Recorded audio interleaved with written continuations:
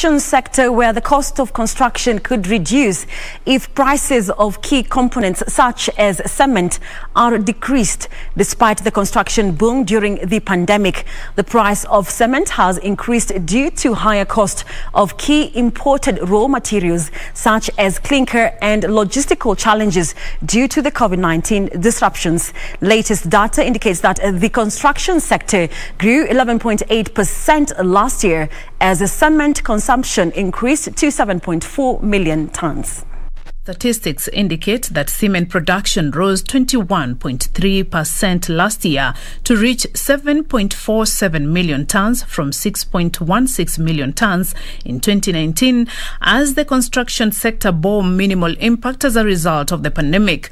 On the other hand, price of a ton of cement increased by 118 shillings to 12,187 shillings, a factor being blamed on the higher cost of inputs such as clinker, a key raw material used in cement production.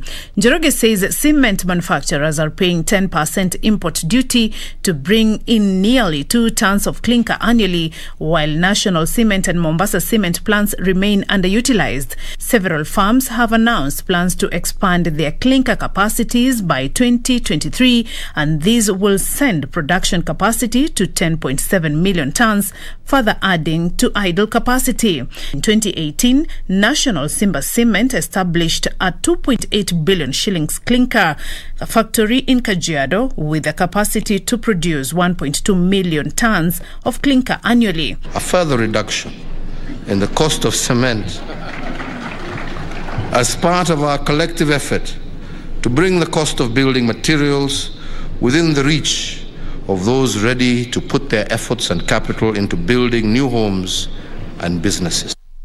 Bamburi, East African Portland Cement, Mombasa Cement and National Cement also have clinker production.